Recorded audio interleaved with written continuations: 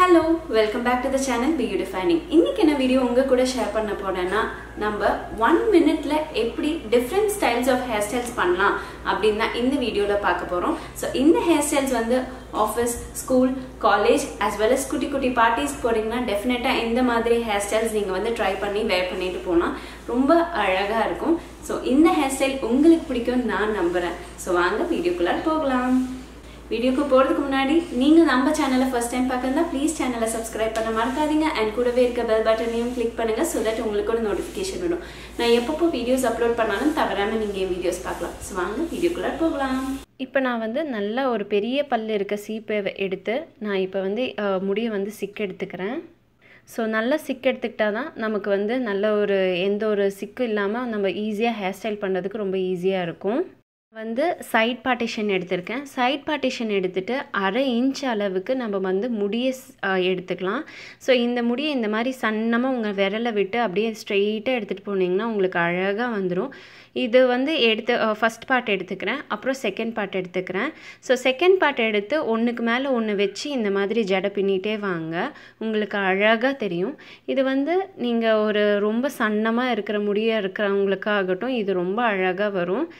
பார்க்கவே ரொம்ப layer by லேயராக ரொம்ப பார்க்கவே ரொம்ப ப்ரிட்டியாக ரொம்ப நல்லா இருக்கும். பார்க்குறதுக்கே ரொம்ப அழகாக இருக்கும். ஸோ அப்படியே நான் கீழே வரைக்கும் கொண்டு போய்க்கிறேன், காது கிட்ட வரைக்கும் கொண்டு போய் அப்படியே நான் ஒரு ட்விஸ்ட் பண்ணிவிட்டு இப்போ நான் என்ன பண்ணுறேன்னா இதை வந்து ஒரு டிக்டாக் பென் வச்சு நம்ம செக்யூர் பண்ணிக்கலாம்.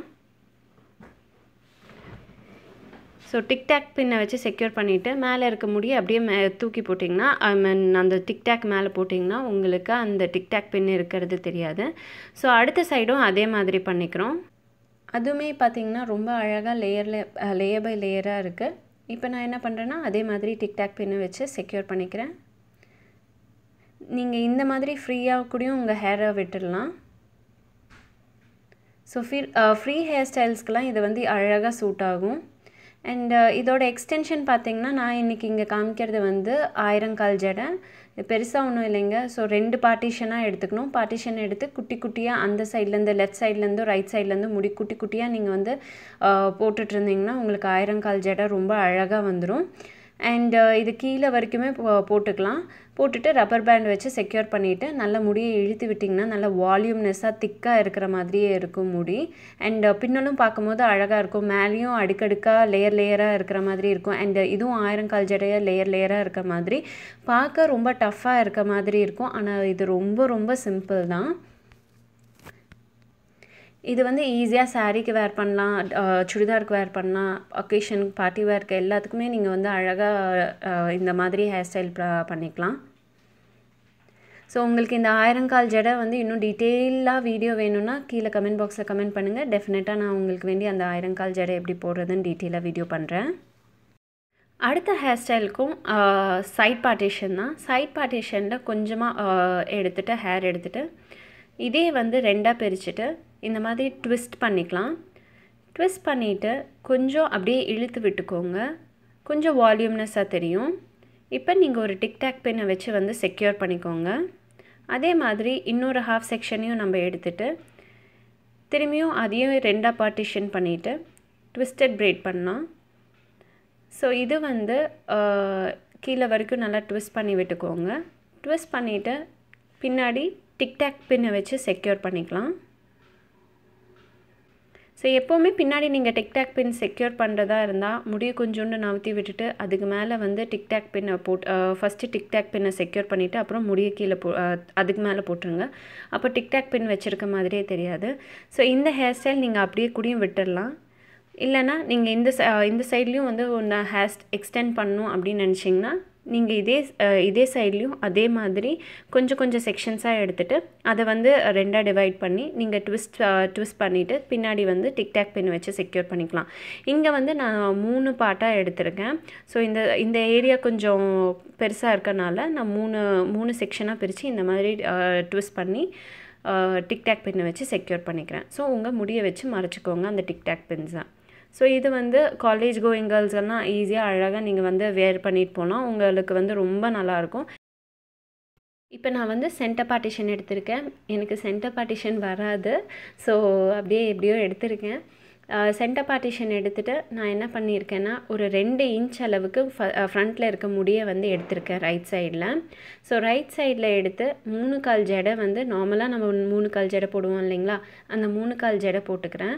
ஸோ கீழே எண்டு வரைக்கும் டிப் வரைக்குமே போட்டுட்டு பின்னாடி ஒரு டிக்டாக் பின் வச்சு வந்து செக்யூர் பண்ணிக்கிறேன். அதே மாதிரி லெஃப்ட் சைட்லேயும் இந்த மாதிரி குட்டியாக ஒரு 2 இன்ச் அளவுக்கு முடி எடுத்துட்டு இப்போ வந்து 3/4 ஜடை போட்டுட்டு இதை வந்து பின்னாடி வரைக்கும் கீழே வரைக்கும் வந்து முடி ஜடையை பின்னிட்டு பின்னாடி கொண்டு போய் முடியை வந்து செக்யூர் பண்ணிக்கிறேன். இது வந்து ஃப்ரீ ஹேர் ஸ்டைலுக்கு இதோட கண்டினியூட்டி கூடயும் நீங்கள் வந்து ஒரு போனி டெயில் கூடயும் போடலாம், இல்லைன்னா ஃப்ரீ ஹேர் ஸ்டைல் கூடயும் அழகாக விடலாம். பார்க்குறதுக்கு ரொம்ப நல்லாயிருக்கும். அடுத்த ஹேர் ஸ்டைல் வந்து சென்டர் பார்ட்டிஷன் எடுத்திருக்கேன். சென்டர் பார்ட்டிஷன் எடுத்து பண்ண ஆரம்பிக்கிறேன். ஃப்ரண்ட் பார்ட்டில் வந்து 3/4 வரைக்கும் முடியை எடுத்துக்கலாம். இதை வந்து 2ஆக பிரித்து நம்ம வந்து ரோப் மாதிரி ட்விஸ்டட் பிரைட் மாதிரி பண்ணிவிட்டு நம்ம பின்னாடி கொண்டு போய் டிக்டாக் பின்னை வச்சு வந்து செக்யூர் பண்ணிக்கலாம்.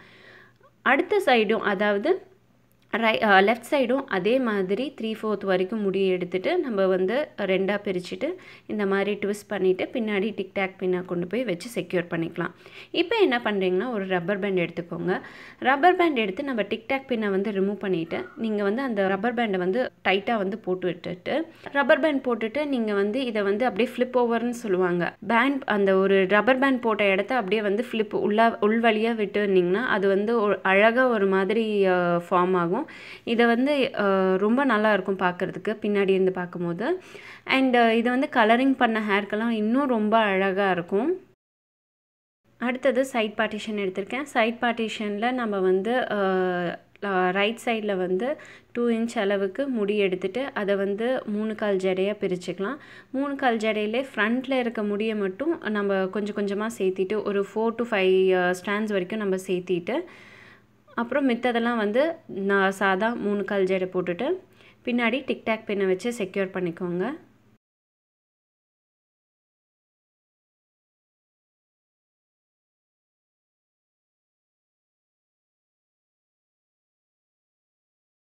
அதே மாதிரி நம்ம ரைட் சைட்லேயும் இந்த மாதிரி குட்டியாக ஒரு 2 இன்ச் அளவுக்கு முடியை எடுத்துகிட்டு 3/4 ஜடை பின்னிட்டு ஃப்ரண்ட்டில் இருக்க முடியை மட்டும் நம்ம கொஞ்சம் ஒரு 2-3 ஸ்ட்ராண்ட்ஸ்க்கு வந்து ஆட் பண்ணிவிட்டு நம்ம பின்னாடி வந்து டிக்டாக் பின்னை வச்சு செக்யூர் பண்ணிக்கோங்க.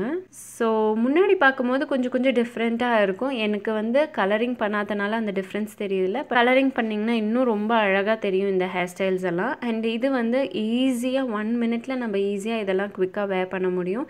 இந்த வீடியோ உங்களுக்கு பிடிச்சிருந்தா லைக் பண்ணுங்கள். இந்த வீடியோ யூஸ்ஃபுல்லாக இருக்குன்னு நினச்சிங்கன்னா ப்ளீஸ் உங்கள் ஃப்ரெண்ட்ஸ் அண்ட் ஃபேமிலியோட இந்த வீடியோவை ஷேர் பண்ணுங்கள். அண்ட் மறக்காமல் உங்கள் வேல்யூபிள் கமெண்ட்ஸையும் கீழே வந்து கமெண்ட் பண்ணுங்கள். இந்த வீடியோ பார்த்ததுக்கு ரொம்ப ரொம்ப நன்றி. இன்னும் நல்ல நிறைய வீடியோஸோட உங்களை வந்து மீட் பண்றேன். Until then, take care. Tata. Bye bye.